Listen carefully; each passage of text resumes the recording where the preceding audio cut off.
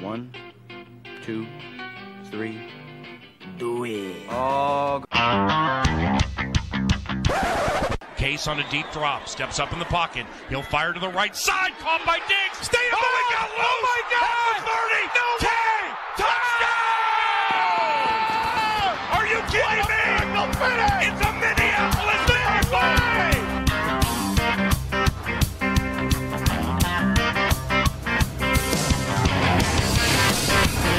All right. We're coming back into the Skoldiers podcast, coming off of a tasty Victory Monday. Indeed. How you feeling today, Mike? Victory Monday, baby. You gotta feel good. It's exciting. Good things are coming, man. Yeah. Good things. Vikings, of course, following the 49ers. What'd you say this morning? They what didn't they find here? They did not find any gold. They didn't find no gold here. No gold at the bank. They fall 24-16 against our Minnesota Vikings. They did. Before we get into the breakdown of the game, though, let's take a look around the week here and see kind of what surprised us today, or yesterday rather. Kind of what the heck went on, because there was a lot of stuff going on. Yeah, there was some, some games broke, I think definitely the way we thought. The Vikings game actually being probably one of the more accurate predictions we had, but that's a good thing, because that means maybe we do actually have a handle on the team that we podcast about multiple times. The Vikings are who we thought they were. So I guess I was talking with you. Obviously, there's a couple things that really jumped out. First and foremost might be the Tampa Bay Bucks going into what I thought, what I predicted as the other NFC Championship team, the Saints. Mostly because I thought their defense had improved, and hanging a 48 spot with Ryan Fitzpatrick. I mean, this is exactly how everyone expected this to go across the league, Mike. I mean, I don't know why we decided to buck that trend. Deshaun Jackson scored. Everyone was picking the Tampa Bay Bucks to win this game. Ooh. We looked at, what was it, around halftime or something like that, or third quarter, it's like 48-24, and we're like, what in the heck happened here? And of course, I benched Mike Evans in all fantasy formats because, last year he struggled against Lattimore mightily, and how was many actually points did he have in the bench for you? Ejected. He had 27. So yeah, it cost me in one league for sure, and possibly two. But Bucks, I don't know. What do you? So they have. I don't want to get too deep into the Jameis Winston controversy here, but there had already been kind of rumors that maybe they were done with Winston, and now Fitzpatrick comes in, and they throw up a 48 spot, a team that we, right. What are you thinking? But for one, first things first, pump the brakes a bit, kid, okay? Okay, well, 48 is no 48 no bomb, joke. In any other week, I would say, all right, this could be a concern. Week 1, divisional game especially, all divisional games are, I pretty much throw the book out the window. Okay. You never know how those things play out. Right? You play each other so often. Yeah. There's just so much nuance you pick up playing each other twice a year like that. So immediately there, books out the window. Yeah. You hope the Saints can go ahead and take care of business, but for whatever reason, they were just exposed on something they didn't realize. Probably a lot of unhappy people in the loser pool pick'em. I would assume that was a popular pick this week. I have a friend that's in a pick'em for money, and I just kind of steered them away from this game. I'm like, no, if I was you, I'd probably pick Detroit. It's a low-key game. They should win at home. Oh, okay, they got to pick a winner? Yeah, they got to pick a winner. I'm like, it's a low-key game. Pick Detroit. All right, pick that to win. Make that your lock, because first week is rough. I went... but Detroit's relatively safe. So I'm in one where you got to pick the loser, and you can have 2 entries, and I took San Fran. So I rolled the dice on... Double San Fran. Well, you can double it up? Well, yeah, because they're like it's like independent entries, basically. Okay, I got you. But yeah, so that was a little bit shocking. And then another big shocker, probably more so for you, would be the Washington Redskins going into Arizona, and this one wasn't really close, 24-6. A lone David Johnson sad touchdown, which probably helped fantasy owners late. But I'm going to go ahead and I'm going to claim the same rule I just did before. It's first game of the season. Kind of bets are off at that point. Okay. Adrian Peterson is obviously having a coming out party there. So, props to him. Hope he does well. Just don't do well against my Vikings. We'll be fine. Okay. But you know what? There's plenty of season left. There's 15 games left. Yeah. But I'd like to point out, though, at this point, the Browns have a better record than the Saints, and the Cardinals, and the Chargers, and the Cowboys, and the Seahawks, and the Bears. A lot of teams. They have a better record than a lot of teams right now. Damn it, Bears. What the hell, Bears? Come on. I suppose we could touch on that. Bears blew a 20-point second-half lead. Aaron Rodgers went into the locker room. Sounds like some sort of an MCL issue, or it looked like it. I don't know if that's officially been released or not, but it certainly looked like an MCL error. It came back anyway, and you know the rest. He did Aaron Rodgers things, and they end up winning. I believe, by the way, this was my prediction that I texted to you, like, I don't know, an hour before kickoff, or a couple hours before kickoff Sunday. That it was going to be late game Aaron Rodgers heroics that win it. Well, I mean, like I said, I mean, our thing was Bears are a much improved team. I think you saw that. I don't know what they were doing play calling in that second half. Well, Trubisky looked like a rookie in the second half, which was really weird. I mean, he was rushing throws. He was going to the first read. There were other players open. Well, just that defense too. Like the defense kind of fell on its face the second half. Yeah, I don't know what changed on the Randall Cobb. It's like or the lack thereof. Khalil Mack, though, man, that's not going to be fun to play against him for the next handful of years, huh? Yeah, not twice a year. The only benefit there is everyone else in the division has to as well. Yeah. So I mean, but that series now is looking more like it's going to be you hope for a split and take the home game. Yeah. And maybe you get lucky, take the away game. Yep. So Green Bay moves to 1-0.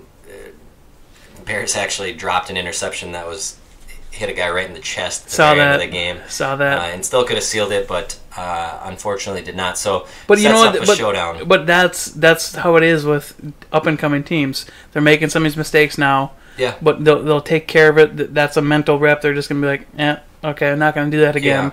Yeah. You know. And then next year they're not making those mental errors, or a lot fewer of them. And now you see, the vaunted Bears defense again. Yep. So 1-0. It sets up a clash of, what most would consider the. If anyone claims this is for the NFC North, this next game, I'm blocking you on Twitter. So just don't even try. Yeah. No, I mean, certainly it is for the lead in the North after 2 weeks. It's for the lead, but it does not decide the division in week 2. No, it's a big game. I think especially for the Vikings, if you can go in and get that road win against Green Bay. But that'll be a fun show, the Packer preview show, which will come out a little bit later this week. And I think that's the first time in quite a while we played the Packers at Packers this early in the season. Yeah. To where it hasn't been like, the tundra or like 40, 50 degrees where it's still pretty cold to play. So yeah, excited for that game. I think obviously road games are away, but are tough. But it's one that's definitely winnable with the team we have. Definitely winnable. We'll get into that. That's next podcast. I don't know. Other Ravens hung a 47 on the Bills. Bills are going to be a very bad football team. Steelers and Browns tied at 21. Browns actually make a hell of a comeback. They didn't lose. They did not lose. This is their best record, you were telling me, since 2004. This is their best start since 2004. I mean, just take a minute to comprehend that. Okay. Like I was saying, both me and you, we're aging ourselves a little bit here, but we were still in high school. Yeah. Right. That's the last time they started out 1-0. Beer fridges still locked. Still locked. Okay. Here's what I want to know. How many cops do they have on staff to be able to deal with that absolute shit show that's going to happen when those things unlock? I don't know. Because that is going to be absolutely nuts. I do not want to be in that city when that happens. Okay, let me rephrase it. I don't want to be in that city if that happens. Yeah. You're jumping ahead a little bit. I don't know. That's mostly it. I thought Pat Mahomes looks like the real deal. Certainly electrified. Him and Tyreek Hill. They look like they're going to be a very dangerous combination there in the AFC West. Bengals kind of pulled out a late game win there. I had picked them to win. Colts were favored, which a lot of people thought was a weird line from Vegas. Colts were home, so I could see it, I guess. But. Yeah. Deshaun Watson, a little bit of rust, I guess one could say. They struggled. They managed to only lose by 7 to the Patriots, but a little bit of rust. They fought back in that game. And then lastly, Giants, who a team, I think I had Macon, were they my last wild card, I think? Either way, I had them as a vastly improved team this year, and they actually showed quite a bit against the Jags. Odell is just unreal. He's real. He should have torched Ramsey for even more, but Eli missed him multiple times in the end zone wide open. So they end up losing by 5 to a very good Jags team, but I think the Giants showed up for that game. So if they can just get a little, if Eli can figure it out just a little bit, and I know that's a big if, I look for the Giants to make some noise in that division. That I think is Philly's a good team, but I think that they could give them a little bit of trouble. I'm drawing a couple parallels here to the Jacksonville Giants game to Vikings 49ers game. Two teams that should win that game won that game. But They were closer than they should have been, realistically, given where you think the team's power level is based on last year. So just goes to prove to the other that you're dealing with a couple teams that have some star power. They're getting better, but they're not matured yet to the point where they don't make those mistakes and they don't close out games. Yeah. So that's my thought on this. A lot of this was a lot of chaos that I didn't expect to be quite this chaotic. Yeah. No, I mean, that's kind of a good wrap. We got a couple games here. I think the Jets and Lions are about to kick off in about a half hour. And then we got the Rams-Raiders tonight. A game that I'm not really expecting to be much of a game. We'll find out. That's week 1. Pretty, it's what standard, it is. Yeah.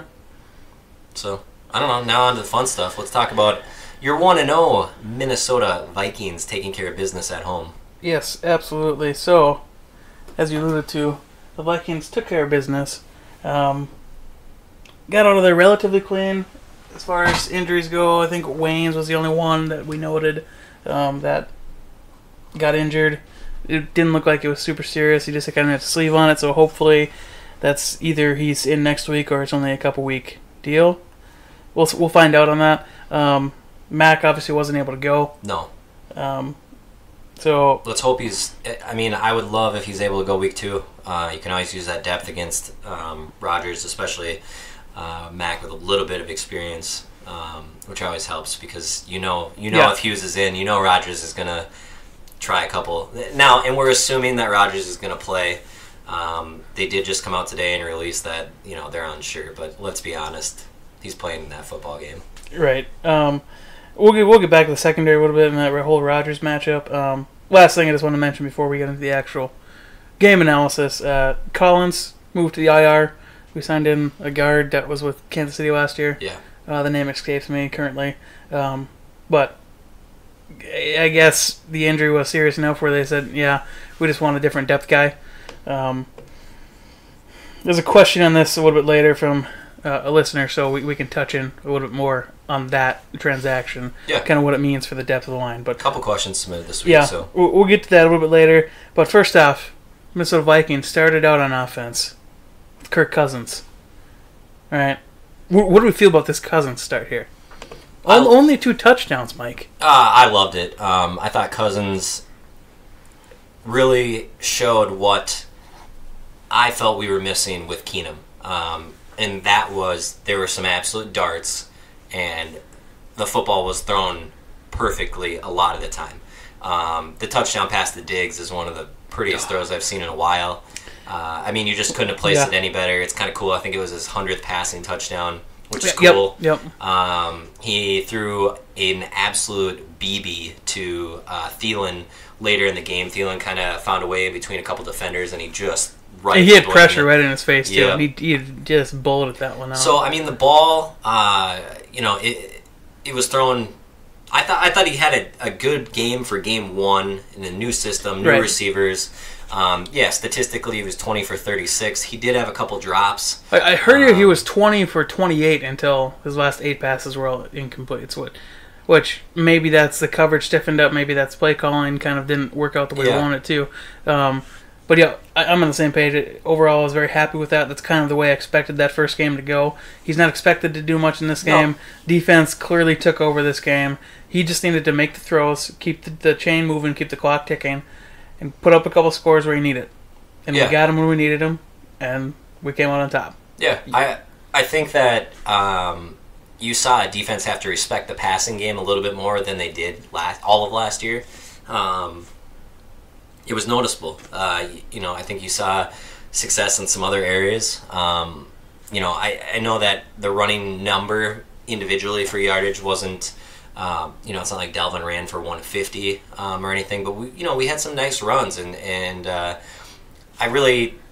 thought it was a balanced attack for the most part, and especially for week one, with new players and a new offensive coordinator, just a lot of kind of moving pieces.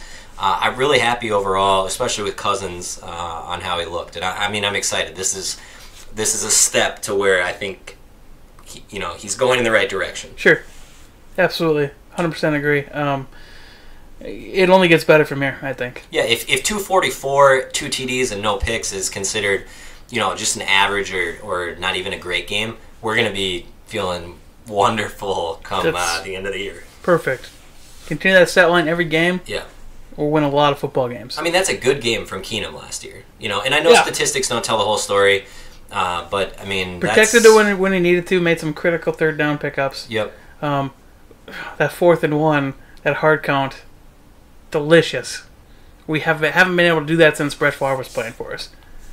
That, oh my gosh. That was a beautiful thing. Stadium went nuts on that. It was great.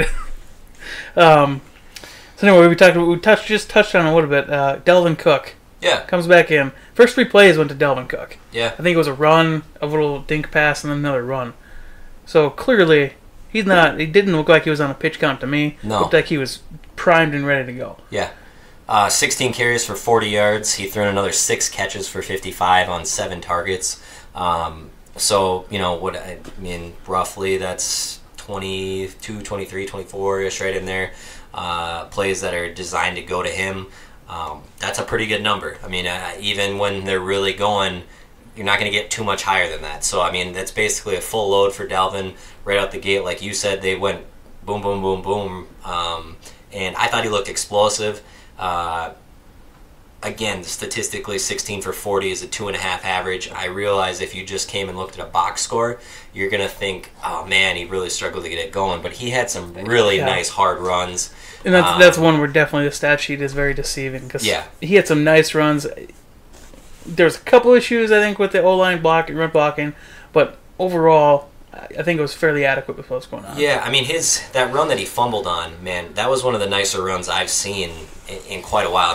Probably going back to AP from a run like that. It featured a little bit of everything, and he's a little just bit of power, a little bit of a cut. Down. Yeah, and he fumbled that, but you really can't put that on him. That was just a great play by the defender. It's a good play. At the end of the day, I'm always going to put the fumble on the running back for the most part. But you come up from behind, you get swiped on it. Yep. It's not much you can do with that. It's not like he Latavius Murray did in the preseason. But I think that overall, I'm happy with Dalvin. It was a good shake a little bit of the rust, get back into it. You know what? You lose a fumble in a game that you end up winning by 8. Fine. If we got to pick the few fumbles that he's going to have a year, take it as long as that's one of them, good. We got the W. We move out of there. He learned from it. I don't even. It looked like Zim didn't even really say much to him because he knows. Dalvin knows he can't turn the ball over. Yep. Then you had Latavius, had 11 for 42, which is just a shade under 4 yards a carry, which is good. I thought Latavius looked quick. Cousins scrambled a couple times. So, I thought that there was a nice balanced attack and not a horrific defense that we went up against either.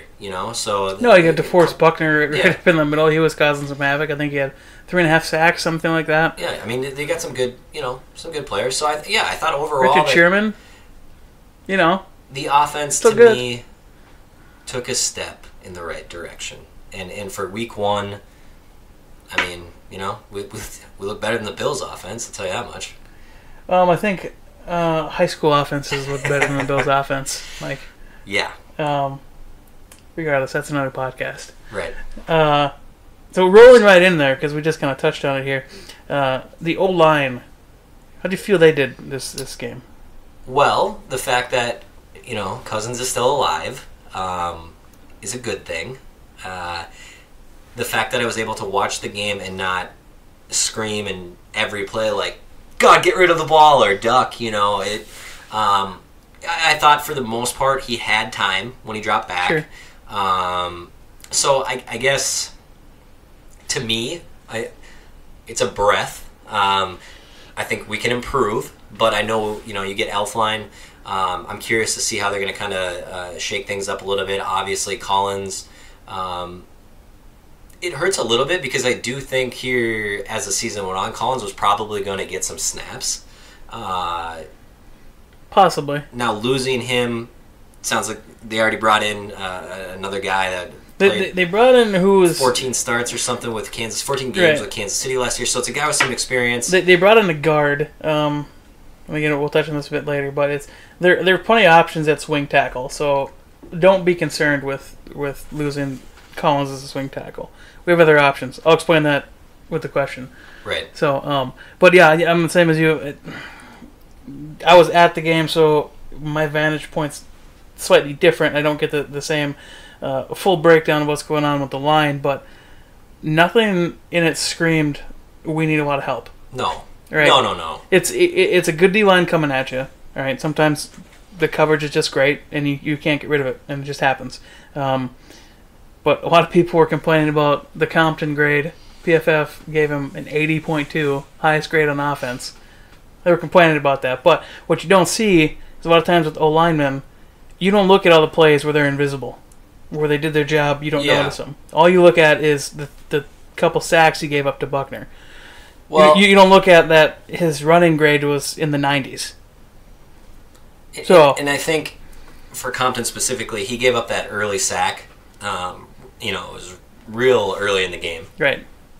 And I think people have a tendency to lock that into their mind, Absolutely. It's like mentally, he just gave up a sack. It's the O-line. They're so bad. It's called confirmation bias, Yeah, so you'll see what you want to see on it. And then from that, I'm just saying, from I remember that, him giving up the sack. It's human nature. Don't remember that much else about it, which probably means the rest of it wasn't that bad, which is exactly what you're saying. So absolutely. I think the O-line, we won the game. That's where I'm at with it too. Yes, like you said, it can be improved.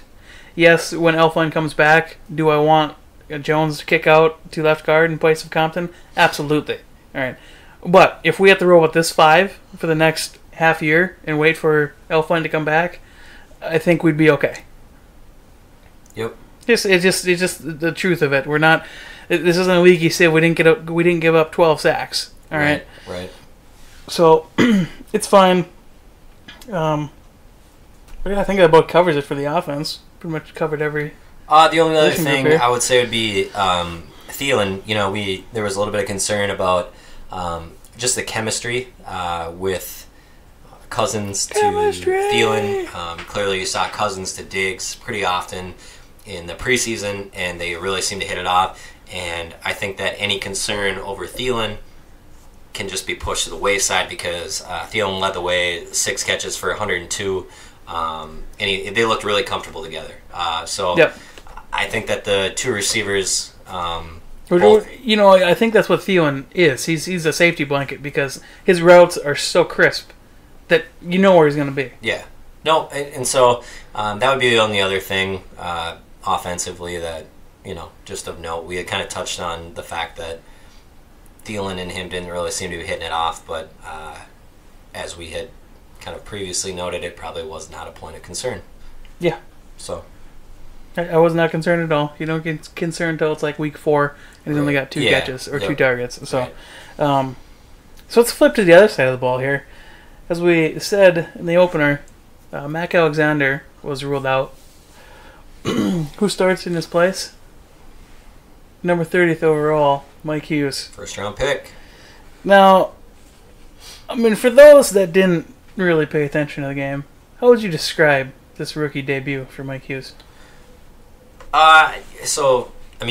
Hughes obviously had an INT return for a touchdown, which is the flashy play. First rookie to do that in season opener.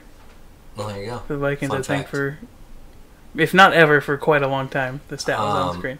So, he had the flashy touchdown, and then I was telling you, I didn't necessarily notice him throughout the rest of the game, and to me, that's a sign of you're probably doing fine. It's just like the O-line. Yep. You're not getting beat consistently. Jimmy G wasn't necessarily targeting you. So I think that Hughes probably learned a lot, game one, and that's huge. So overall, I would probably give him, that low B, type of a solid B. And granted, I did a little bit of reading into, some of the more advanced stuff here, just on his overall play, and I think there are definitely some things that... It's not to say he's not without flaws. Yeah, but I think that it's a good first game for him. If you took away the touchdown, I just think a lot of people would not really notice anything about his game. Which is, like you said, it's what you want. I mean, you don't need to splash to be a good player. Right. So, I 100% completely happy with how he played. I love the dig Mike Zimmer had on anyone that was clamoring for an O-lineman at 30 in his presser. He said, I don't know who was saying we should have went with O-line with that 30th pick, but I'm glad we picked Hughes, because he not only played in the nickel in place of Mac Alexander, but when Waynes went out late in the game, he shifted over to Wayne's spot and played some straight-up corner. So, obviously, he is going to be an integral part of this defense for quite a while if he continues on this trajectory, and I wouldn't be surprised if he doesn't give up the nickel job back to Mac. Yeah. Based on how he plays maybe in the next couple games. And that's where, I saw you had said that, and I think that if Mac is healthy going into Green Bay, I do think Mac will probably start. I think I would agree. And I think that that's probably the right move, just because, going into Lambeau, it's like, all right, you know what, you had a touchdown return, you didn't hurt us last game, you learned a lot of things, we know we're going to use you this game, but let's have Mac start and kind of go from there. But yeah, he had 3 pass deflections, it looks like. He had the INT, he had 3 tackles. I think he got involved. He got involved out there, and wasn't afraid to get involved. No, and Jimmy G, a lot of people think he's one of the better quarterbacks in the league, which, as you and I said, is probably a bit preposterous just because of the short... Right now. It doesn't necessarily even have a full... Well, he doesn't have an NFL season really to go off of. Good for him. He got paid. But, yeah, I think that it's a good opener for Hughes. I mean, what people need to really stop and think about is think about all these other corners that we've had that have been early round picks, and they either haven't panned out or they've taken time to pan out. I mean, Trey Wayne, Kirk Cook. Yeah, Chris Cook. Even Trey took some time. Mike Hughes has more interceptions in one game than Chris Cook had his entire career. Right. So I think that if you're trying to tell me that you're concerned about Hughes' game and the stuff that you don't really see, unless you know what you're looking for. I mean, I think you're just looking for stuff to kind of nitpick on at that point. Right. And that's fine when you take care of business at home and you win by 8 and it should have been more. You're going to have a tendency to do that. You can always improve. But I think that I'm happy with Hughes' game. I'm not going to rave and give him the A+, but I certainly think that he did what was asked of him. And everything I wanted to see out of a first-round pick's game, it didn't make me think we got a huge steal, but it didn't make me think that we wasted the pick. Right. And if you don't waste a first-round pick, if he pans out and is a legit starter for you, perfect. Right. That's what you want. Leads us into a couple of coverage issues that might have been exposed. What's your thoughts on this? Is this something that players just completely failed, or is that schematic assignment missing, or what's going on there? I think it was probably a missed assignment, to be honest with you. They had, I think, 2 or 3 plays in a row there where they kind of went to the flats and guys were wide open. I was not happy at that moment. No, yeah. I mean, and we'll have to rewatch a little bit and see what went on there. But I have a feeling someone messed up from a schematic standpoint. There's some handoff that was missed there in the coverage. And I mean, you're going to have plays where the offense is going to beat the defense. this is a battle back and forth. And sometimes it doesn't even matter. You could cover completely perfectly and still get beat. Exactly. So I think that they will learn from it. We know that next week you're going to have an offensive kind of mastermind at the helm who likes to change plays. And McCarthy will find the open receiver, which Jimmy G luckily missed a couple times for us. Otherwise, this game, might have been a little bit of a different story. So I don't know what I mean. Being at the game, I'm sure it might have been a little difficult for you to actually break that down. But yeah, some of them were fairly obvious. There's something that was completely missed. Like I said, a couple of them there. The hole was just way too wide. Someone missed a handoff or missed their assignment on that. But yeah, it's a lot more difficult to really see how coverages are breaking down when you don't have that overhead view that you kind of get on the TV. But like I said, the way we played, putting up 4 takeaways, I mean, at some point something's got to break a little bit. Right. I would have been a lot more concerned if we would have lost this game with a +3 turnover ratio, but we didn't. We closed it out the way we needed to with Harrison Smith interception right there at the end. Yep. I mean, you can't ask for more. No. You really can't. Let's see. What else we got here, Mikey? I mean, Harrison probably could have, went down when he intercepted that ball instead of carry it one-handed and try to advance. But that's a he was eating time off the clock. Yeah. Anyways. What, you eating like that? No. Why not? Because he's got the ball out one-handed running around. Too many bad things have happened to me over the years, okay? So I guess to wrap up our defensive conversation here, D-line pressure, that was something that, man, we're used to seeing reasonable pressure, but it seemed like we were just on them all day. Yeah, I mean, the D-line pressure was substantial. I think they ended up with only 2 sacks total from the D-line. Obviously, Harry came in on a blitz and got one. But it felt like we had more than the 2 or 3 sacks. So, Again, that's like I said in the preview show, Jimmy G's one of those guys that'll get it out quick. Yeah. And if you can speed up his processing, or speed up the time he has to process. Yeah. That's where you get some of those errant throws. That's why we had 3 picks. Well, and it's going to be a cog for our entire defense. The faster you make a quarterback make a decision, maybe it throws off routes. Maybe it, maybe someone misses a block, etc. It's just going to be more beneficial for this vaunted defense. So I was telling you, we were talking about the pressure here before the show, and I was just like, well, yeah, we got pressure. But it's just something that I've come to expect, and you don't realize if you were a fan of another team that doesn't have a front 4 like this, this would be like, oh my God, this is one of the better games from a pressure standpoint we've ever had. And this is a low-key kind of it's roll good. of a game. We got pressure. Yeah. We didn't bring him down maybe as much as I would have wanted, but certainly it was took him off his spot, as they say. It was a huge factor. Yeah. So pressure's going to be there. It's going to need to be there next week. You're going to have a banged up Aaron Rodgers at minimum. So I swear, if Anthony Barr hurts him and takes him out again, I'm pretty sure there's going to have to be a rest on all the death threats he's going to get. See, and I'm going to be at that game, so I'm almost hoping that doesn't happen. I might advise taking like a flak jacket or something. Well, I was going to wear my Barr jersey. Ooh. Well, you know what? It was good podcasting with you while we were here. We'll have one more episode, the preview, and then after that, you might not make it out alive. So we'll see how that works out for you. Right. I'm pulling for you. I guess one last talking point on the defense. Kearse in there versus Iloka when we were running 3 safety sets. Yeah. What do you kind of make of this? My thought is kind of a system knowledge versus player ability thing. Yeah. To me, that's what it screams. Because it's hard to tell me that Iloka is not more talented than Kearse.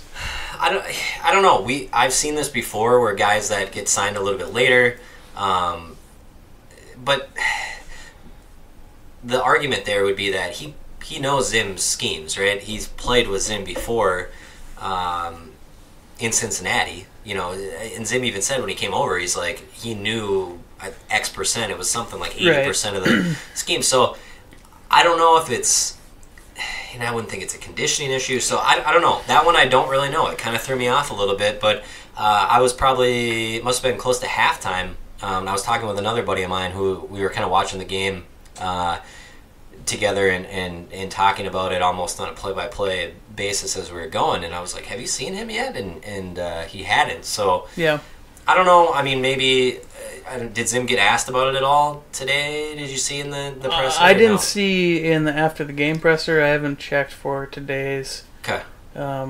So yeah, if it comes up, sure, we'll take a look at it. But yeah, I don't know exactly what to make of it. The only thing I can think of is it's either player chemistry or just some of the nuances that he wasn't picking up yet or hadn't really gelled with yet. Versus Kearse has been in the system for 3 years now. So yeah. I don't know. It's a little strange though. A little strange. If it happens again like that, I'd put more of a question to it. Like, what's going on here? Why is he not starting? He's got to be better than Kearse. So what's going on there? Right. I don't know. Maybe they're saving him for rotational purposes or something. I don't know. We'll find out. I guess on the San Fran side of the ball, obviously not having McKinnon really took them back a bit. Yeah. Didn't really make them as dynamic as they probably wanted to be coming into this game. No, and then they lose Goodwin, their top receiver, relatively early in the game, and he tried to come back. I think he did actually come back for a play or two, and then he had to come back out. So they were really down their two most explosive offensive weapons. And then, Kittle was a problem at times. He had 5 for 90. Very easily could have had 6 for 150 if Jimmy G would have hit him on the one that he was streaking wide open. He also had Pettis that had a couple of nice grabs. Yeah, Pettis had a nice catch. That touchdown grab was really nice. So, but they're a hurting unit. We talked about it. They were losing McKinnon is huge, especially this close to the season.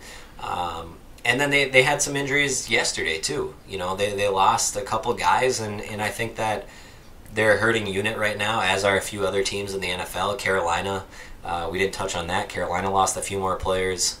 So injuries, unfortunately, are part of the NFL, and I think...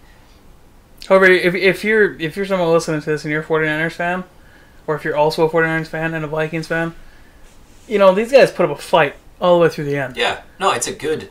So, I mean, you got good things to look forward to from this team. I think the team, we said in the preview show for the NFL, that we both like the Niners and the direction they're going, but we both felt maybe they're a year or two away. Let's get a few more pieces. Let's get a healthy McKinnon. Let's maybe get let's get a true one receiver to pair with Goodwin, and continue to add another piece or two to that defense. And I think that, then you are talking about a good football team, especially in a division with a lot of uncertainty. Seattle losing yesterday, Arizona getting killed yesterday. So it's one of those things where... The Rams getting crushed by Gruden today. Yeah, we'll see if that happens. But Niners still headed in the right direction. I think this year is going to be tough for him, certainly if these injuries continue to pile up. But yep, death by 1,000 cuts usually typically with injuries. Yeah. All right, so let's bring up the old Twitter questions here. Start with the O-line question. Starts off, when does Elfline come back? So we'll start off with that little bit from Eric on the Twitter. So Elfline, I'm hoping next week, but honestly, I could see anywhere between now and week 4. I don't see why you bring him back for Buffalo. Well, if he's out versus Green Bay this week, I think it's week 4. Maybe you keep him, you put him active if he's ready to go, and just have him. Short week though too. That week we play that Thursday for Buffalo after Buffalo yeah. So if he doesn't play week 2, here's what I'm saying there. So with if he's out versus Green Bay, but he's ready to go for Buffalo, you activate him for Buffalo, but you don't play him. He's your reserve center at that point. Just to save him up for that next Thursday, right? Because, you don't know what's going to happen with the O-line. No. I say you would just start him, you put him as your reserve, and you sit someone else on the O-line as an inactive. So I'm hoping this week he'll be back, but I could easily see it being later. I could easily see them trying to take their time with it. I think... But I would agree, though, if it's not this week, it's week 4. Coming in, I was going to say this week, before this week that just happened, I was going to say Green Bay, week 2, he's going to be back. Right now, I think it's week 4, and I don't know, that's me reading in between the lines a little bit, but then also just thinking logically, with Buffalo and the short week, whatever, I think it's going to be week 4. Well, on the same token, though, you'd almost want them to get in now and start getting that chemistry back ahead of that week 4 and week 5 matchup. You really don't want to be shuffling your guys ahead of that Rams D-line. You kind of want to have them experienced out. And then you got the Eagles, too. I mean, they're both, but I don't know. That's the only counter argument there. So we're going 2 or 4, but not 3. 2 or 4, probably not 3, unless, like I said, unless they want that week of continuity for the Rams. We'll see. God, that's such a tough question to answer because we haven't heard anything about it since they started practicing. So it's a mystery. His health's a little bit of a mystery. We'll get some more clarity in the next couple of days as they're getting back to practicing. I think today they typically have the day off. Tomorrow they'll do a Wednesday practice. Will be the big. The injury report Wednesday will be the big one. So look at the injury report and actually look at, for the portions that are open to the public, who's he with, who's he playing with, what's going on with that whole trajectory. Because if he's playing with the ones on like Wednesday, if he's practicing with the ones on Wednesday, then pretty safe bet he's going to be playing week 2. So we'll keep an eye on that. That's not fully decided. It's Zimmer and injuries. We're never going to get a clear answer till Sunday game time actives. So second question, is O'Neal the new swing tackle at both tackle positions? I'm assuming since Collins is now out. So yes, I would say. I don't see another tackle on the roster that's of the caliber that O'Neal can provide. And because we put Collins on the IR, don't forget that we have Remmers, who used to be right tackle. So worst case, this is how it would break down. If everything were to hit the fan, we were to lose about 4 offensive linemen. If he were to go down, O'Neal is your immediate backup right tackle. If O'Neal would go down in that position, Remmers would kick out to right tackle. You'd bring in a guard replacement. All right. If Remmers goes down with all that, well, you're pretty much just going to forfeit the game anyway because you're going to be screwed. If Reef goes down, that's probably going to be either O'Neal or Hill, whichever one they feel is better suited at that left tackle. Sometimes it's insanely difficult to swap positions when you're in the game flow, so that would be kind of a wild card.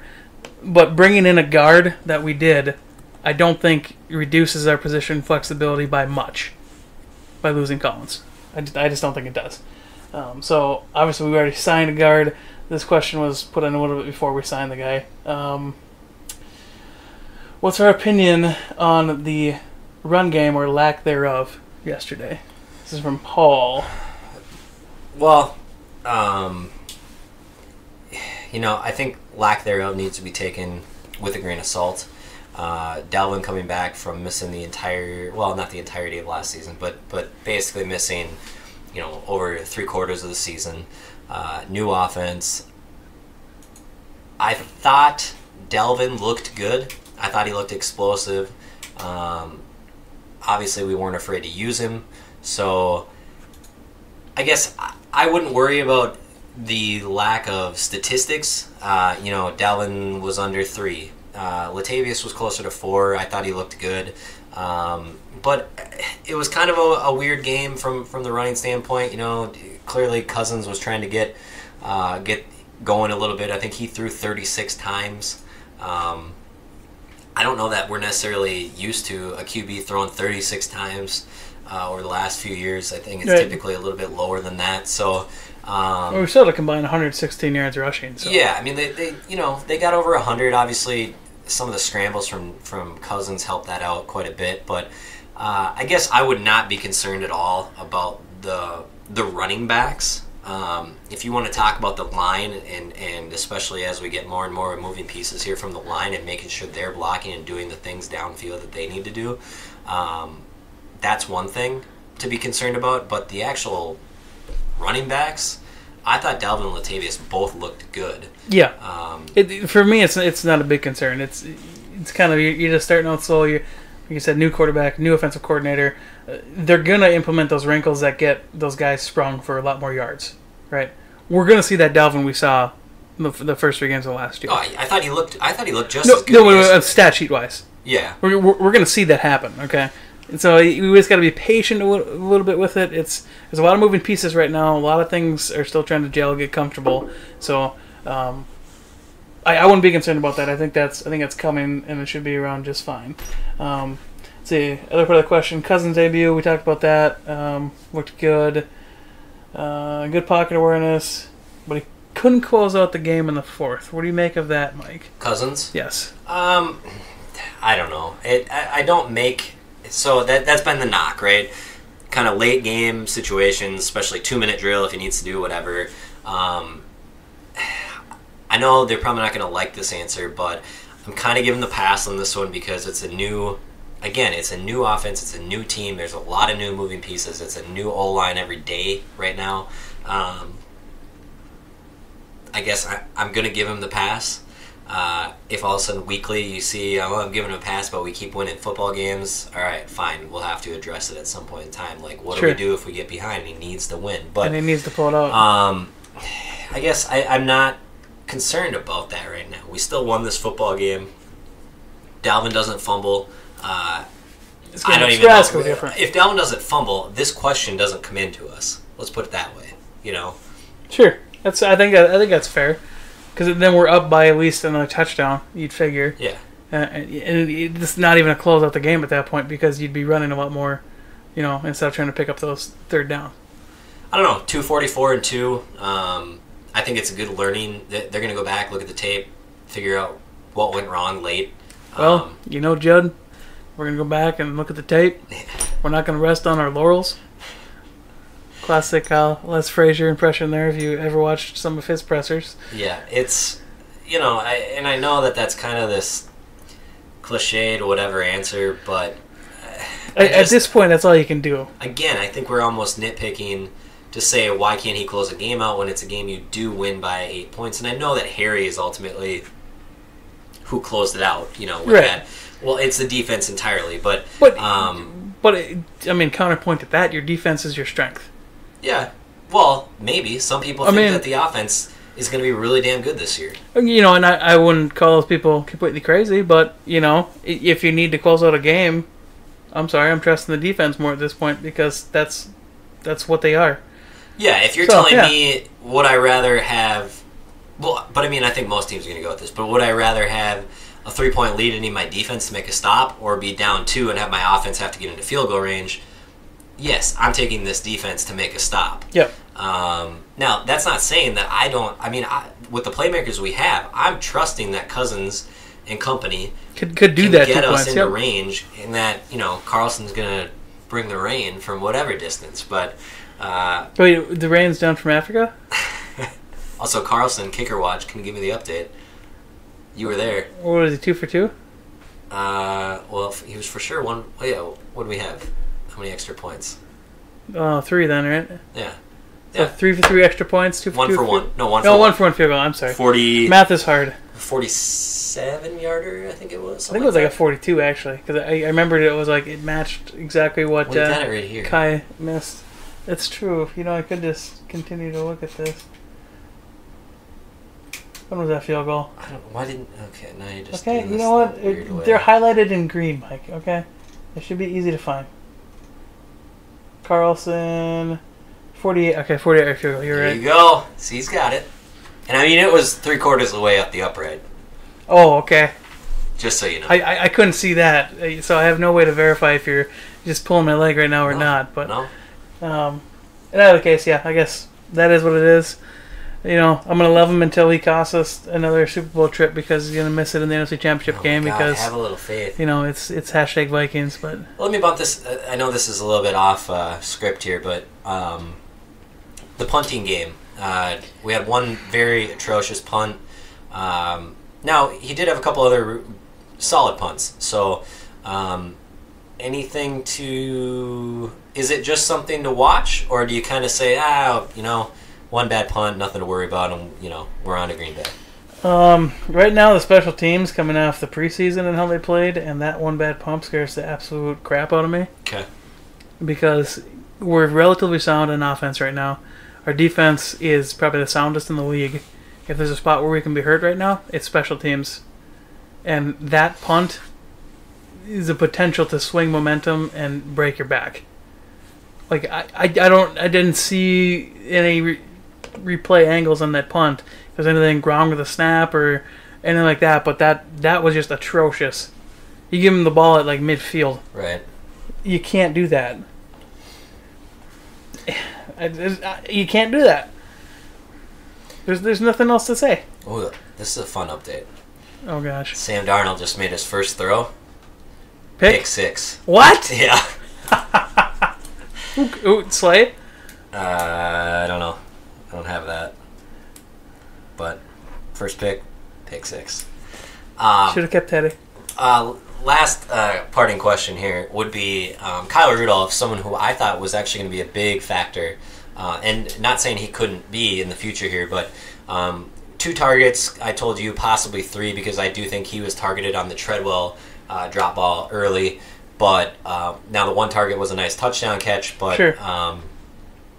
Cousins is always Jordan Reed and his tight ends have really thrived, and obviously DiFilippo, you had Ertz and guys that have thrived under his system as well as tight ends. So everything seemed to be pointing towards a big year in big games from Kyle Rudolph, and I think he had 1 for 8 in a score yesterday. So is that just a product of they took what was available from the receivers, or what do you think about that?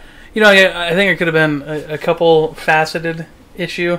I think one was, okay, you're kind of, it's either your tight end or your running back that's your relief valve, right? In situations where you're pressured, you need to dump it down quick. One of those guys is usually in the flats or a crossing route.